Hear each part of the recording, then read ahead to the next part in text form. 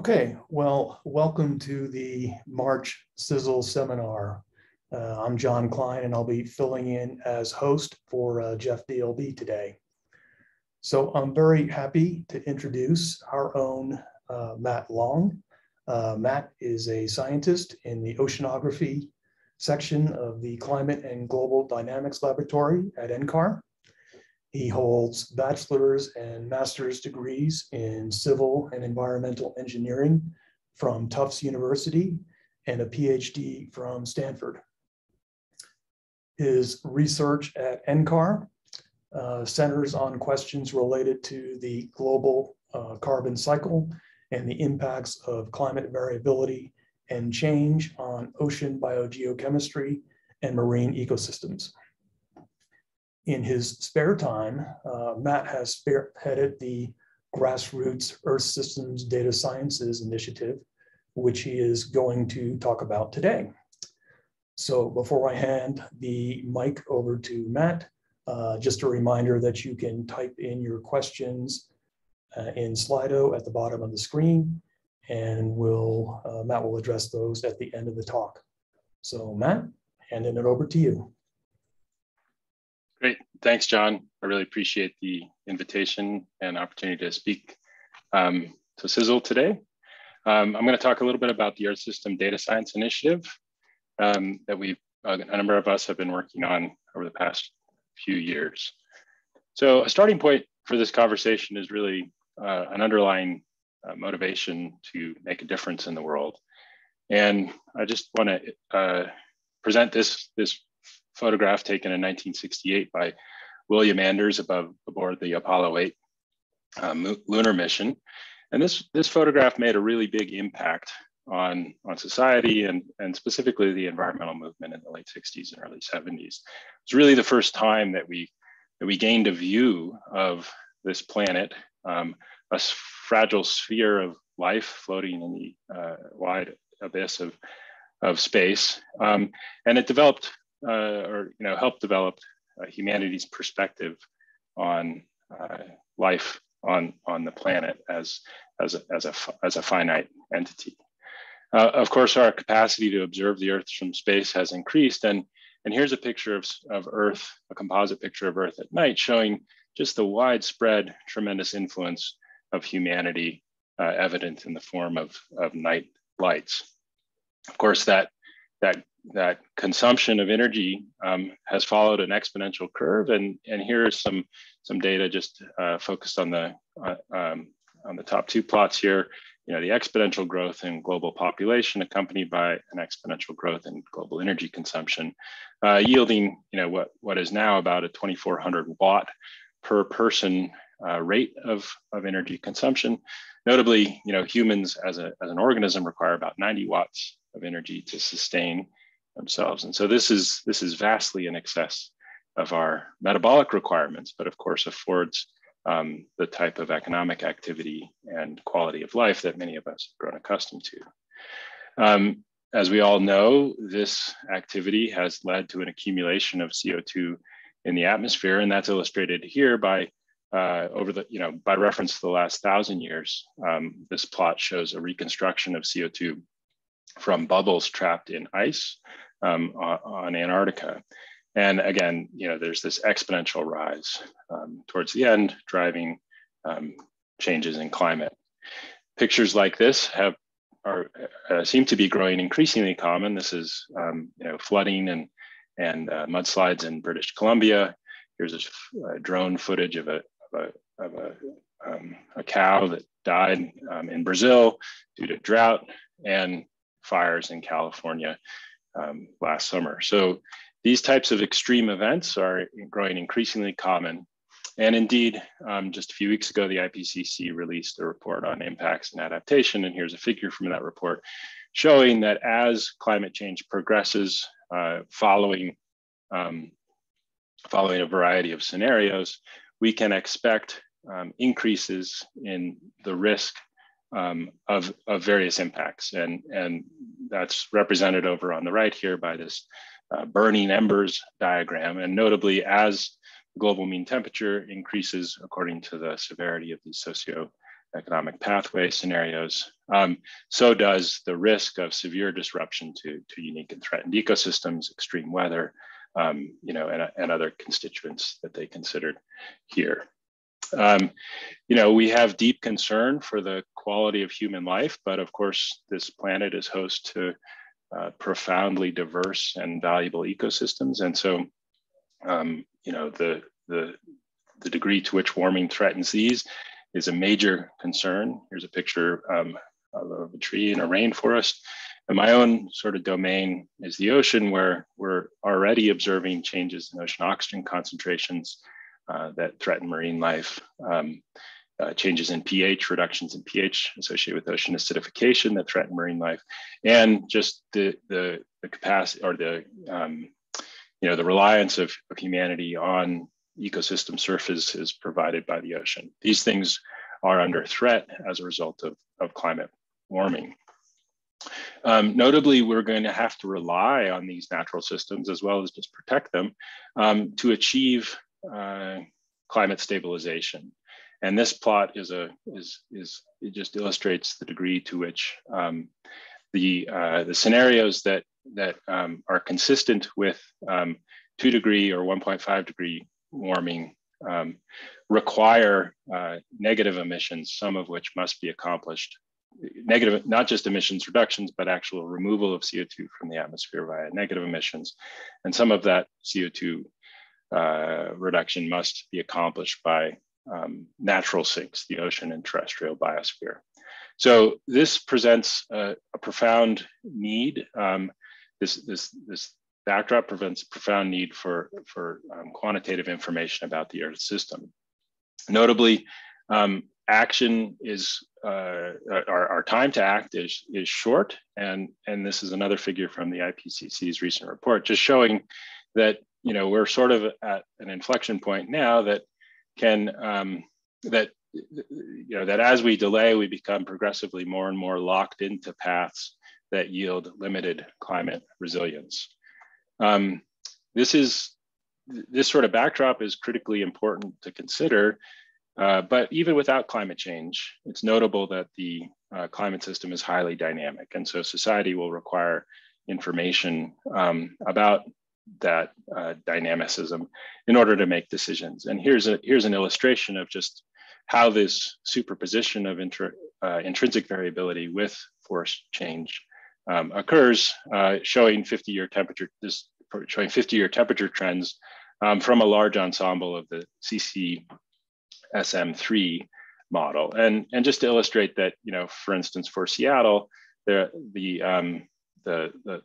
potential for very little warming to a lot of warming over the next 50 years is sort of equally likely in the context of this ensemble. As you aggregate to progressively larger spatial scales, that internal variability is damped down, and you recover this deterministic component of the force signal, which is the global mean temperature change. Notably, this type of variability is evident in multiple aspects of the Earth system. So here's a figure showing 50-year trends in dissolved oxygen in the thermocline of the North Pacific. And what I've done here is take the CESM large ensemble, version 1 large ensemble, and just compute the component of the trend due to interannual variability. And so you can see that, if we're living in a world like this ensemble member here, where the reductions, there's strong reductions in oxygen contributed by natural variations in the climate system, that world is very different from a world where, for instance, here, the natural variability is actually driving increases in ocean oxygen concentrations. Okay, so where does NCAR fit into this picture of addressing the impacts of climate variability and change on society?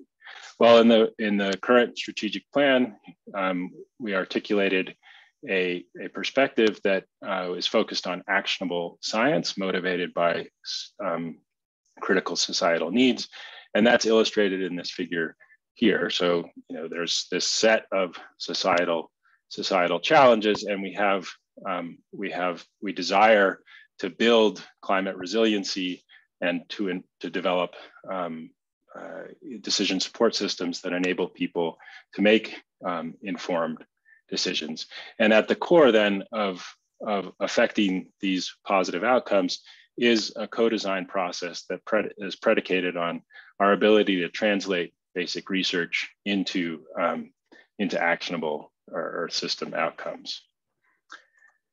Well, a major source of our ability to generate information about the Earth system is in our supercomputing capacity. And here's a characterization of the state of that space. So over the past several decades, we've relied on a development paradigm in the context of our modeling frameworks, which is to say, we increase the resolution of the models to get better refined process representation, increase the complexity of the models to include new and more diverse processes, and then also run both longer simulations and larger ensembles to generate more statistical information about the Earth system. Each of these axes yields more data. And here's a picture that I replotted from data that Gary Strand gave me that just shows the historical evolution of NCAR compute capacity in gray and in units of, and then the projected or the storage, the amount of data that we're storing in terabytes, and notably this strong decline in the amount of storage per compute cycle. This picture, this orange curve presents a worrisome trend that is certainly something that scientists around the institution are currently feeling the pinch of. But fundamentally, this increase in compute capacity has provided us with the ability to generate a big data problem. And I'd just like to illustrate that here, taking data from the CESM large ensemble. A single variable, single ocean field is about 60 gigabytes. Multiply that by about 35 ensemble members, and you get to a variable size of about 2 terabytes. And this is just one variable that you might want to include in an analysis of the dynamics of this integration. So needless to say, 2 terabytes exceeds the memory capacity of most, certainly most personal computers, but just presents a tremendous challenge to people trying to conduct analysis workflows. Notably, this particular integration, the paper documenting this currently has about 1,700 citations, which indicates that this pain is being spread over a large number of people. So in this context, there's several challenges that arise. One of which is that, it's been documented in several instances that scientists spend huge fractions of their time on just getting data into the shape where it can be analyzed. We suffer from insufficient sharing and reuse of our analysis codes.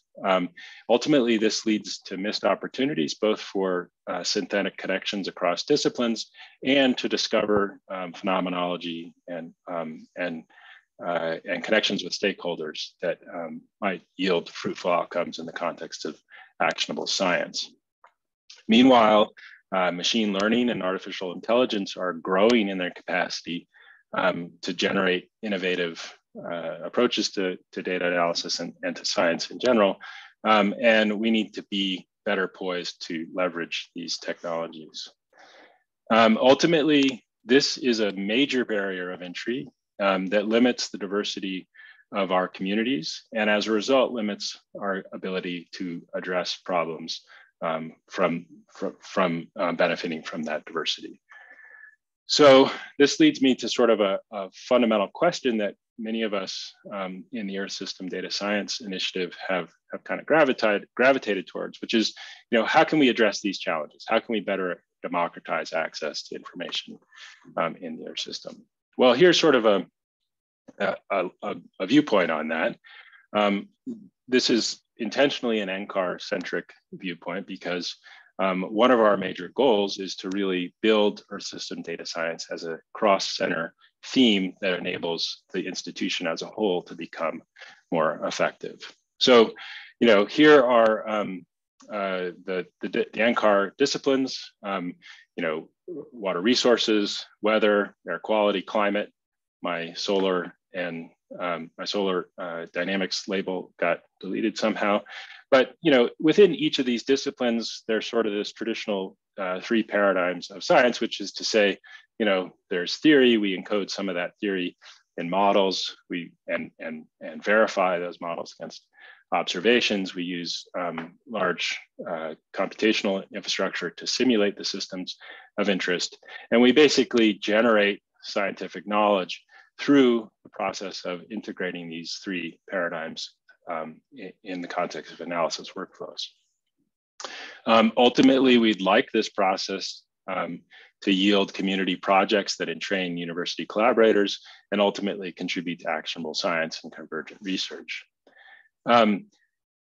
We can sort of think about generalizing across these various disciplines. And one way to do that is to think about the phenomenology. So for instance, all of these disciplines display, in the context of geophysical fluid dynamics, scale interaction, or they're chaotic and capable of generating perpetual novelty.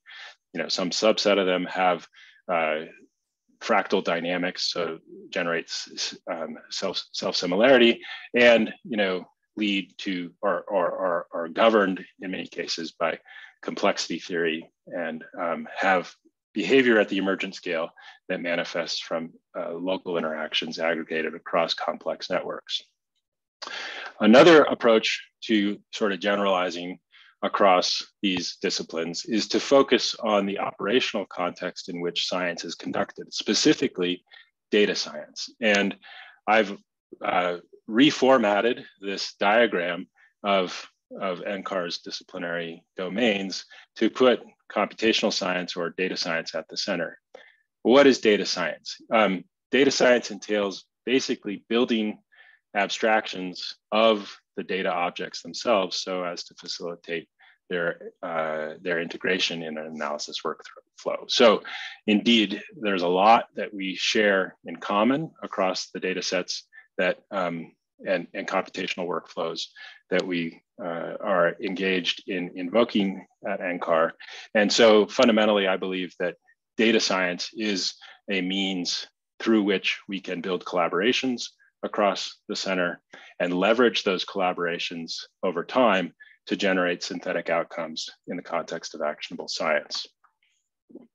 A major inspiration for the Earth System Data Science Initiative has been the PanGeo project, and this was originally a EarthCube funded effort led by Ryan Abernathy at Columbia.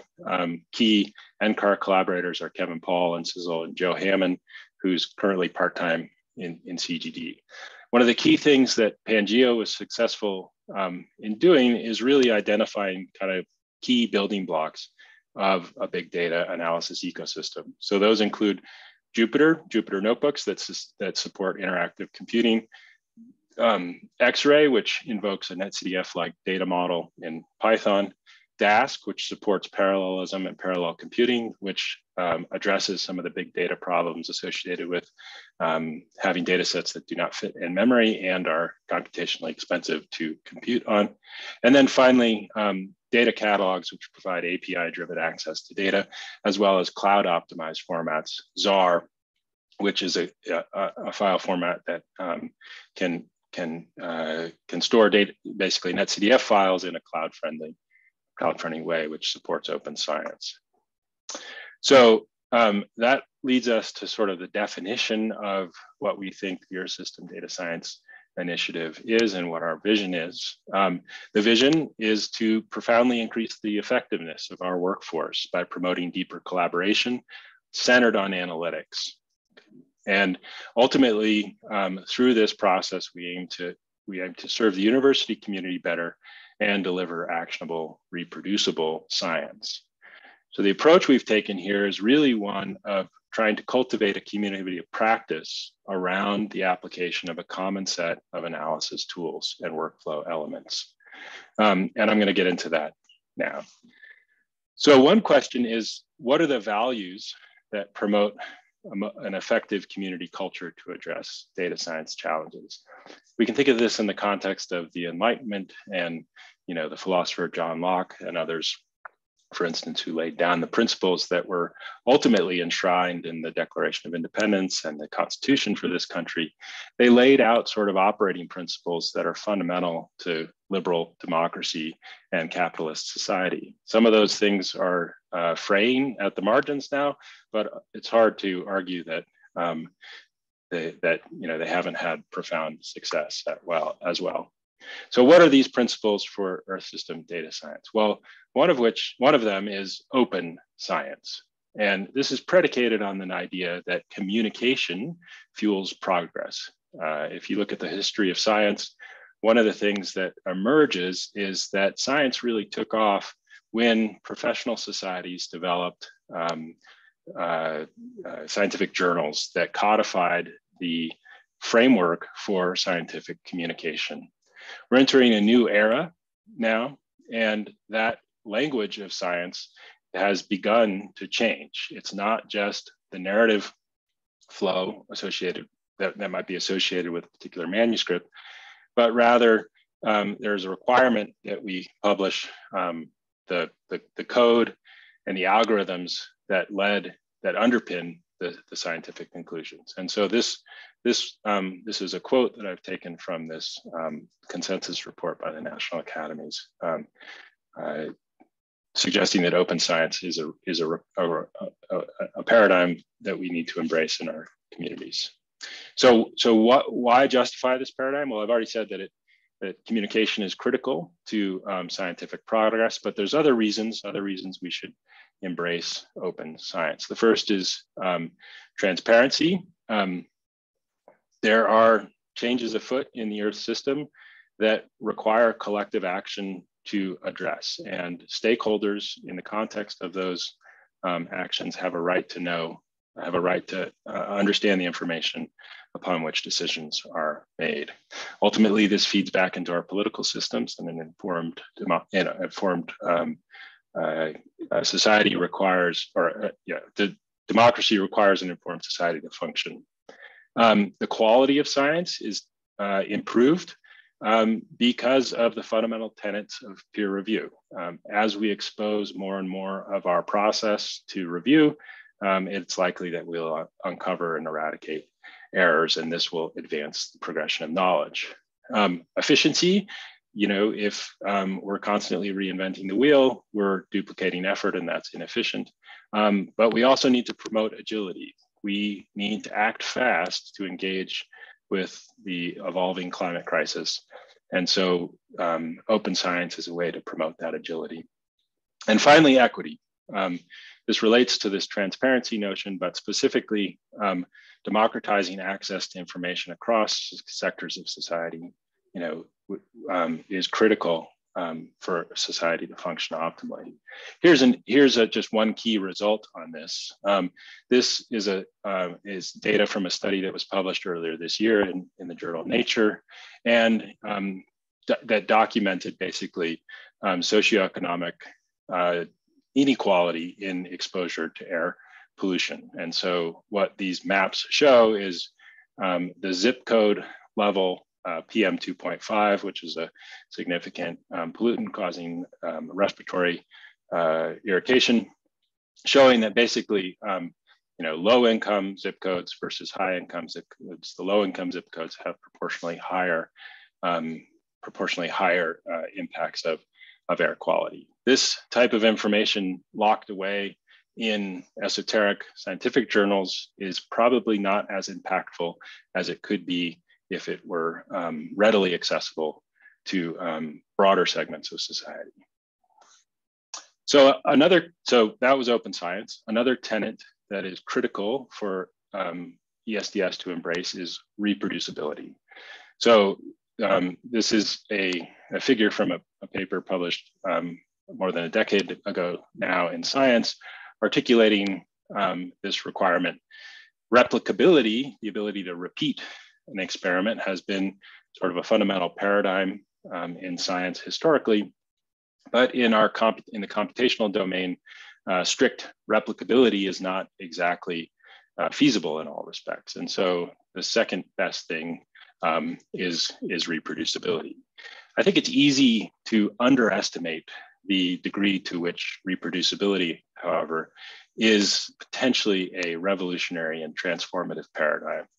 So why focus on reproducibility? Well, improved, if you insist that your code is reproducible, that leads to validation and error checking that requirements that eliminate errors. Reproducible frameworks also facilitate better access to collaboration and then review, which feeds back onto the quality of the product.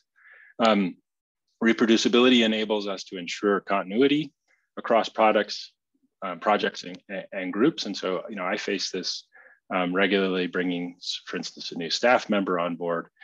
To the extent that our workflows are poorly documented and not reproducible, that person, a new person, sort of starts from scratch. But handing off something that's well documented and reproducible enables progress to, enables people to hit the ground running much faster. Encapsulated workflows provide opportunities to expand the exploration of parameter space. I've seen this in my own work where I'm working on a calculation and I want to understand the sensitivity to the assumptions. If I write that calculation as a reproducible workflow, I can very rapidly expand or explore parameter space. And then finally, relaxed demands on developers to support backwards compatibility. I think this is a subtle point in the sense that, for instance, the NCL project had a very strong ethic of supporting backwards compatibility. The risk of insisting on backwards compatibility is an expansion of technical debt. So a focus on reproducibility is a subtly different focus. There's challenges to enable robust reproducibility for sure, but it provides the freedom to break things in a future-looking focus on innovation. So my thesis is that over time, a focus on reproducibility is kind of a fulcrum about which we can bend our science. And as we collectively grow our capacity to generate reproducible workflows, we'll lower the technical barriers to interdisciplinary collaboration and be capable of more fluidly engaging with stakeholder communities across broader segments of society.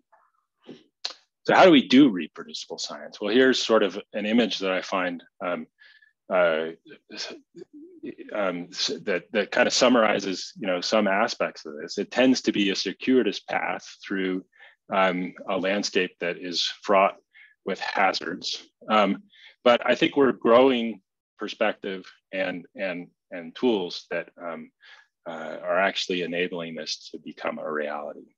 So here's sort of our schematic of your system data science initiative. We have, the notion that these sort of 4 components need to work together in the context of actionable science objectives to generate progress. And so in this domain, there's a sort of a focus on the analysis software.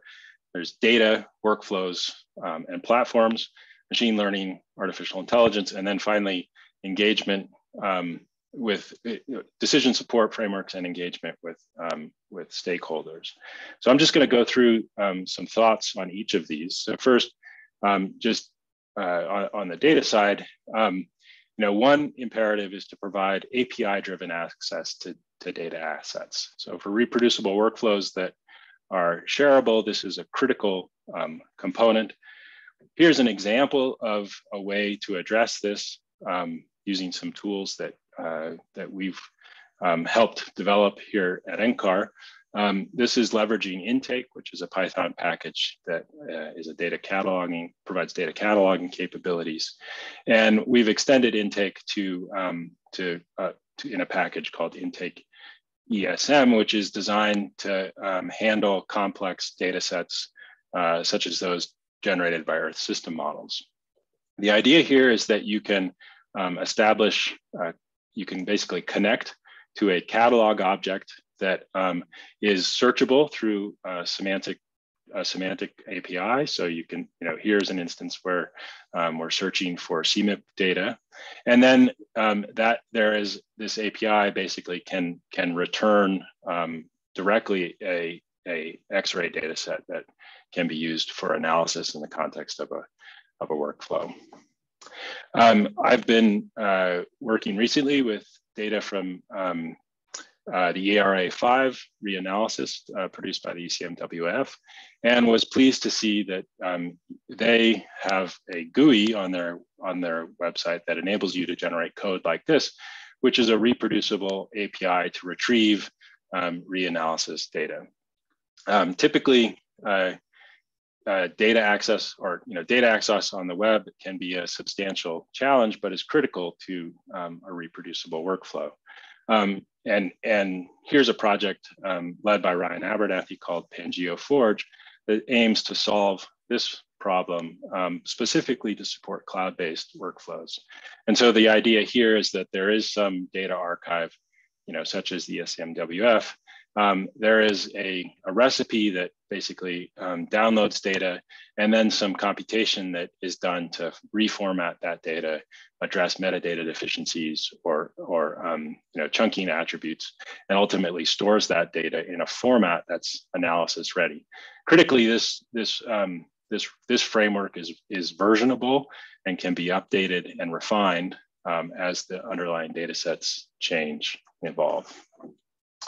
This is not an easy problem in all instances. And for instance, here's the web form that enables you to download CO2 data in the OBSPAC format distributed by NOAA. And in this case, there's an authentication, basically an authentication layer where registration is required. And so it's impossible, so there's probably good reasons to put this layer in place, but it precludes actually automating the data access portal.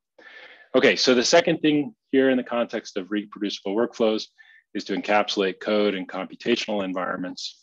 So why does this matter? Well, here's just a very simple illustration. So depending on the computational environment, the answers of an analysis can change.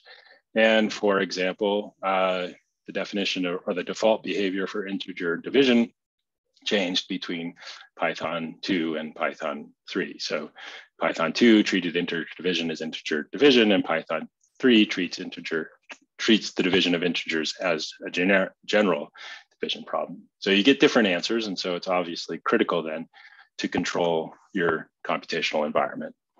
Another reason that makes this really important is that we are no longer in a world where you can download an integrated piece of software like NCL or IDL or MATLAB to compute, to accomplish the analysis objectives. Rather, analysis is performed on the basis of a diverse and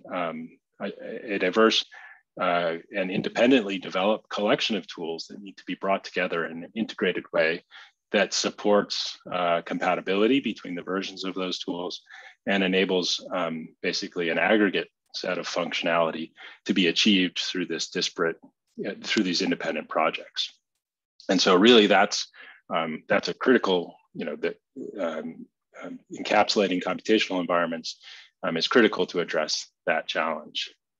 There are a variety of approaches, and I am by no means expert in this area. But for instance, Binder is a way to build environments on cloud-based systems. Binder, I think, in many cases, can leverage different technology, and two sort of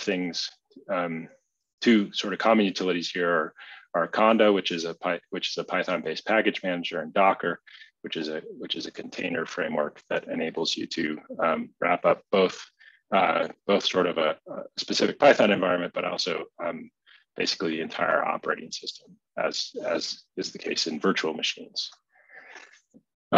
In my personal workflows here, I find this to be mostly a nuisance and somewhat challenging a somewhat challenging barrier to collaboration.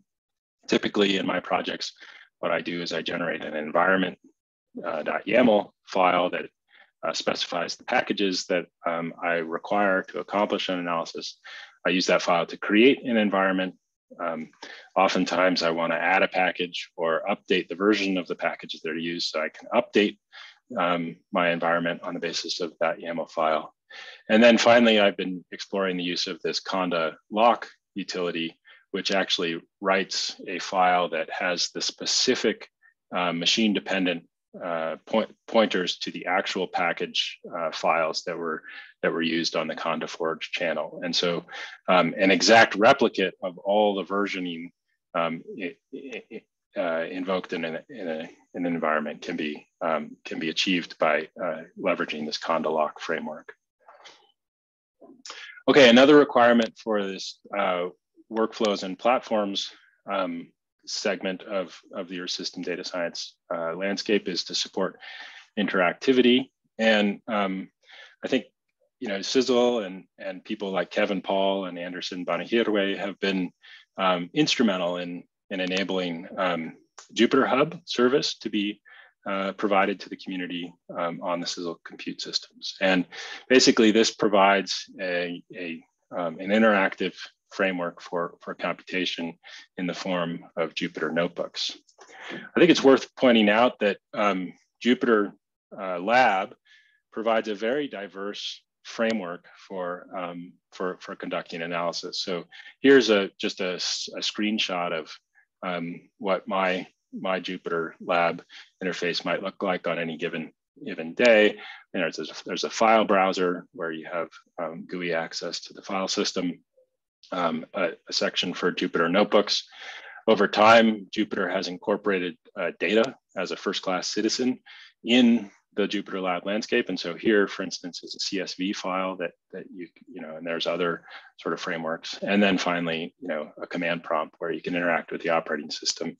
Oh, not just finally, a command prompt where you can interact with the operating system, and also a replete editor that enables editing of code. Okay, another requirement of platforms is to support scalability. So the notion of scalable analysis codes is that you can write code on small problems. Well, one definition is that code written and applied to small problems can be easily applied to at scale to larger problems, leveraging parallelism. And so this has implications both for how we write code, but also for the underlying compute architecture. As I've mentioned earlier in the presentation, Dask is a key package enabling functionality in this space. Dask basically provides a parallelized data model. And here's an illustration of a Dask array composed of composite NumPy arrays. And then Dask also enables constructing these task graphs that basically apply operations to each of these array chunks in parallel. I think it's worth noting that there's aspects of these scalable computational workflows for, you know, applied in the context of analysis that conflict with sort of the historical paradigms common in the HPC world. And in particular, I might require the use of 200 processors or you know, for a period of 5 minutes. And so that, you know, whereas the traditional approach of running a large geophysical model retains the compute resource for a period of several hours, analysis workflows can yield highly elastic demand. Okay, so that was sort of a view, you know, incomplete, highly incomplete, but I touched on some points relevant to data workflows and platforms. I'd like to talk a little bit about analysis software at this point and just sort of present a generalization, which is to say that abstractions of workflow components is the key. So what does that enable? Well, we want to be able to write analysis codes like we write prose. And this is encapsulated by the computer science term expressiveness, which is to say that there is an operator for what you want to do. And this is illustrated here. This was written by my colleague Deepak Cherian, where you have some data set and you might want to take the mean of the eastward component of the velocity as a function of ENSO phase. And so code like this is a pleasure, both a pleasure to write and lowers the barrier to generate, you know, basically it accelerates the time in which you can develop functional code. We need frameworks that are modular, and I think the Python stack really is exemplary in this regard, where low-level utilities like NumPy are basically leveraged by tools like Xarray, and each of these packages has sort of a finite scope that enables it to develop appropriate development and testing infrastructure to retain that scope, but exposes APIs to enable leveraging. And I think a related notion to modularity is extensibility. We should approach writing analysis codes with an explicit aim of extensibility. So a lot of these principles are really evident in these building blocks of a big data analysis ecosystem that have been identified by Pangeo. Kind of specific to that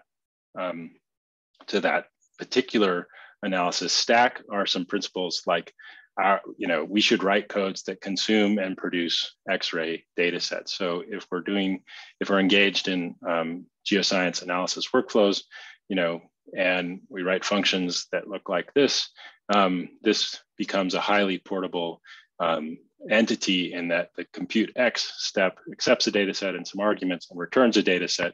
So we have a clear understanding of what the API for these analysis workflows is. Another principle is to be Dask friendly. There's ways to break Dask parallelism in the context of your analysis code. And so avoiding those so as to enable leveraging parallelism through the stack is critical.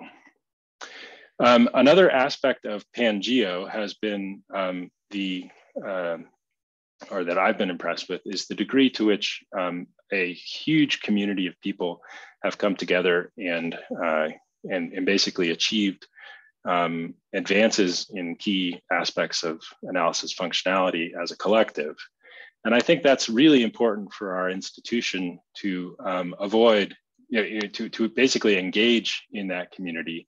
And where there are solutions, we should leverage those solutions. And so this is kind of enshrined in the principle of avoiding the not invented here syndrome. But another sort of way to kind of remind ourselves is that we should write code as a last resort. We should really focus on where there are indeed critical gaps in the infrastructure and focusing on addressing those gaps.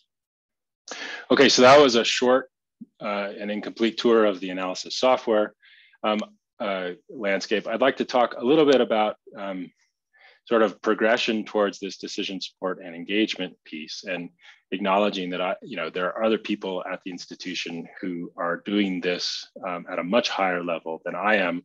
My perspective comes from sitting mostly in the realm of esoteric science and trying to engage more directly with issues of societal relevance.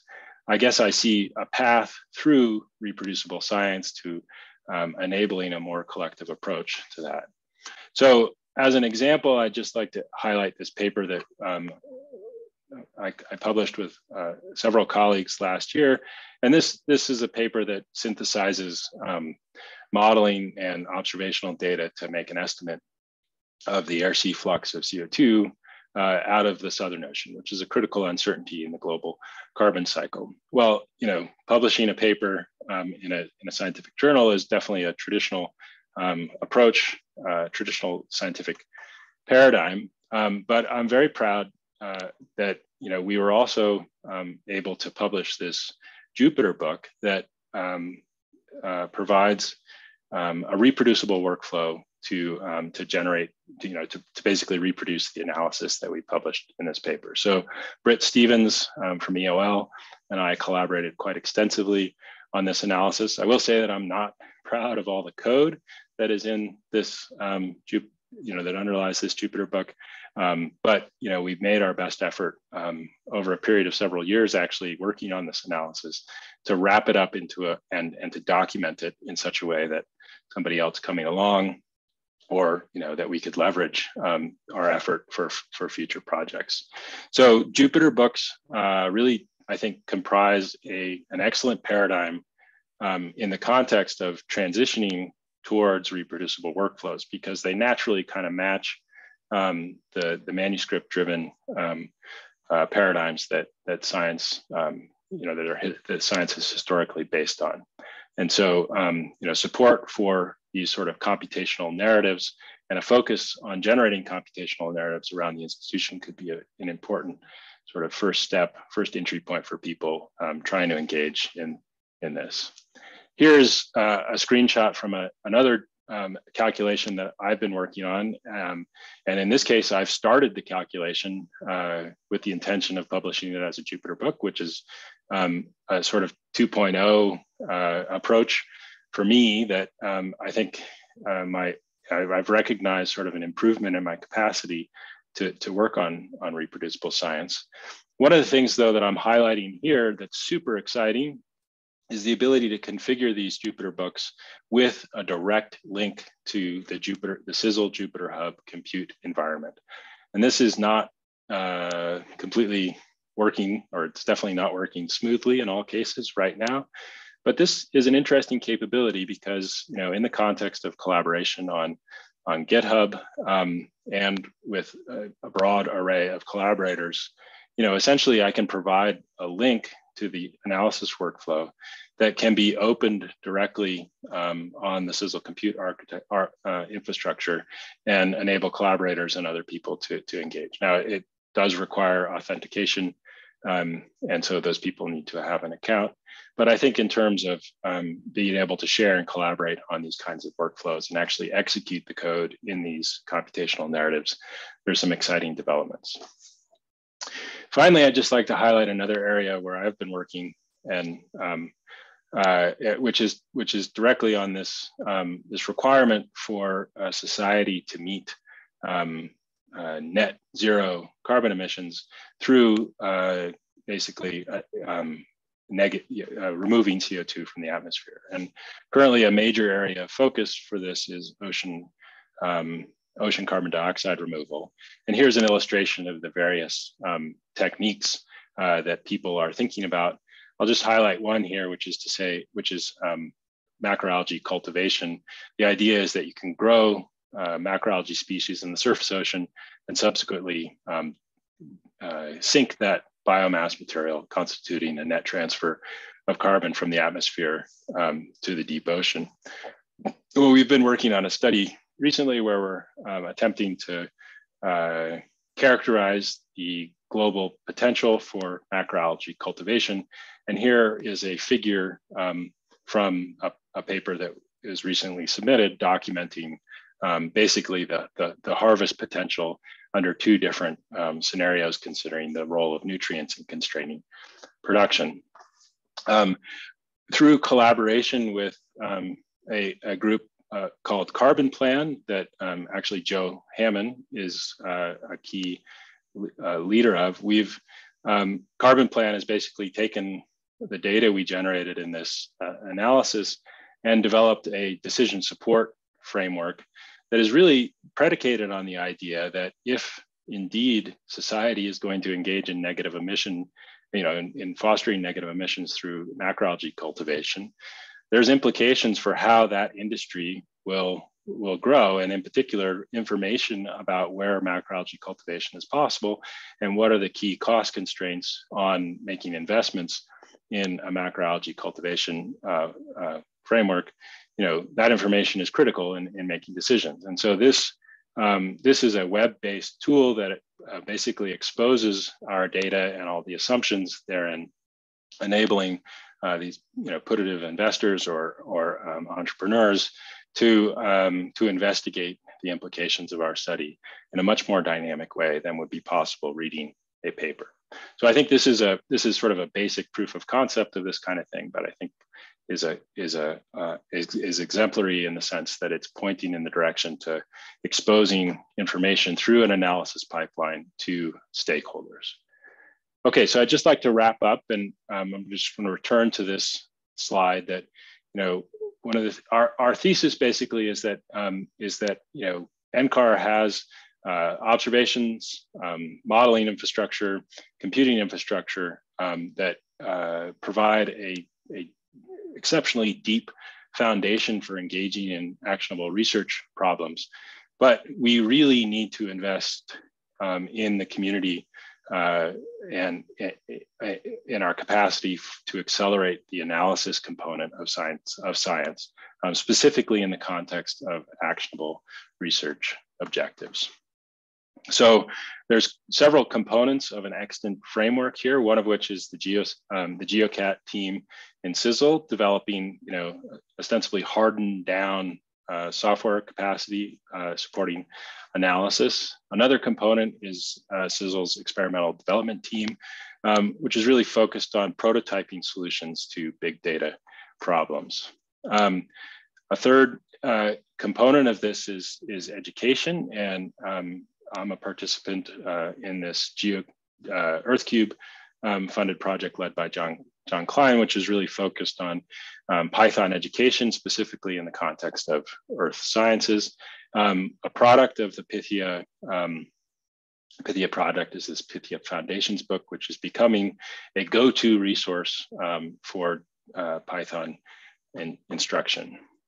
Finally, a component of how we envision Earth system data science community to function is really that there are roles around the institution for people to engage in this. And specifically, there's sort of expectations for scientists, researchers to basically, start using cutting edge tools in the context of specifically defined software or science questions, to engage with software developers on the application of their tools to those problems, in collaboration with people maintaining and developing the computing platforms and data resources. And so really what is required is sort of an agile development framework where these groups of people are interacting to achieve specific outcomes. And this kind of engagement and communication really predicated on strong collaboration across these entities will yield positive outcomes for the institution at large. One of the activities that we've been engaged in is through ESDS is a blog, and here's just two examples from this blog where we're trying to address the fact that knowledge is inhomogeneously distributed across the center, and that by publicizing capacities with this stack, we can help get people up and running and engaged. Communication is critical, and so we've been holding Earth System Data Science Fora every 2 weeks, where there is an opportunity to discuss work in progress and provide sort of short instruction on particular things. This is a key component of our community building effort. And then another framework is the Zulip organization that Kevin Paul started. And this has been a really, really productive place for people to ask questions in kind of a friendly, sort of lowers the bar to asking questions in a friendly community. So, the objectives here are to start small and grow this effort to encompass a larger pool of people. And so I'd encourage those of you listening online to reach out, get engaged, get plugged in on Zulip, and think about how your effort can tap in and benefit the collective. And with that, I'll just happy to take any questions and engage in discussion. All right. Well, thank you very much, Matt, for an insightful and inspirational talk. Before we turn to questions, just a quick reminder to our television audience at home to please go ahead and type your questions into Slido at the bottom of the screen. And I believe the questions are visible to you, Matt. Yep. Let's see. So Brian asks, code expressiveness usually comes at the expense of generality. That seems unavoidable.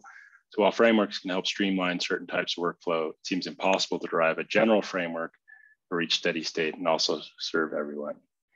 In principle, I agree with that. However, I think we should define our aspirations and then bite off chunks or take steps towards aspirational visions that are manageable.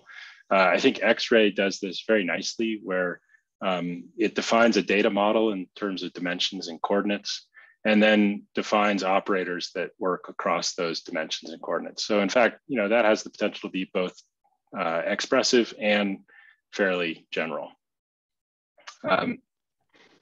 Apparently, I'm supposed to ask the questions for you, Matt. Yeah, yeah, you're challenging my limited literacy. Right? My bad. Fantastic talk, Matt. Sorry I was not able to host today. This is from Jeff DLB, but I thank John for stepping in. How can NCAR encourage, reward staff, especially software engineers, to write reusable code and use others' code instead of writing new custom code? Yeah, that's a great question. I don't presume to know the answer, but I think part of the answer revolves around cultural norms that that we just have to embrace. Sort of this agile model, which is focused on actually, achieving functionality in in sort of the least amount of time. I also think that part of the cultural development is to really sort of identify where there are people, who know things around the institution and stitch together our collaborative networks in ways that, that are somewhat novel. I think, this is particularly true with CISL, where there is a lot of expertise. Some of that expertise, in the computing, some of that expertise is less readily accessible, across the institution, just because we're siloed and we have sort of historical barriers to collaboration. So, Earth System Data Science Initiative provides a venue to sort of help break those down and get people engaged, in just getting things done. Okay, thank you. So next question from Tasia. What is on the top of your wish list for things that you'd like to see from CISL that would support the ESDS vision? And what about changes that might need to happen on the science side to support this vision? Yeah, that's a great question. So, I feel like a number of us have been sort of working towards an ESDS vision for a long time. And there's a few things that are sort of critical rate limiting steps. One is to have sort of a baseline degree of functionality that enables people to jump in and start getting work done right away. And so I think that really requires kind of a core engineering team that can make sure that basic things that there's sort of the basic capacities work, and that they're continually working to advance those capacities. It's very easy to alienate people when they attempt to do something and it doesn't work, right? And so they sort of go away and say, "Oh, I'm just going to go back to my own, how I was doing things before." I think from the perspective of the science side, there really requires this. We sort of need this the scientific community to really embrace these new paradigms of open science and reproducible science as a requirement. And I think, that needs to occur through a combination of sort of top-down, articulation of the value of abiding by these tenets, as well as, recognition that over time, investing in these things actually improves both our efficiency and capacity to conduct cutting-edge science. So really, there's this collective kind of vision. We need people to express. We need our leadership to express, that vision and commitment to that vision, and we need staff to sort of recognize how they fit in and contribute to improving the community in that regard. All right, looks like we have time for just one more question, Matt, from Doug Schuster. How do you incentivize researchers to share code when many are reluctant to do so? For example, my code is poorly documented. I don't want to maintain it forever. It contains unpublished research components and so on. Researchers have traditionally been rewarded for hoarding code to publish and secure funding. Yeah, so I recognize those challenges. I don't expect that we will, be able to reach everybody with buy-in on these new paradigms. But I go back to the beginning of my talk. We live in an era defined by humanity as a planetary scale threat to the viability of the Earth system, and we can't afford to dither around, with respect to generating useful research products defined by sorry, I'm getting an echo.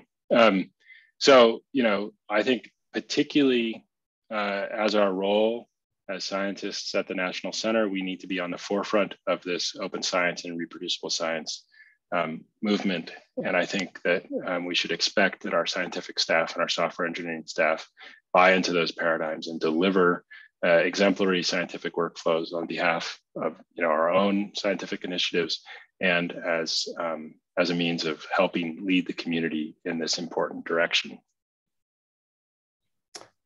All right. Well, thank you very much again, Matt, for your talk today. Lots of virtual applause from our remote audience. Thank you again. Thanks, John. Thanks, everyone, for tuning in.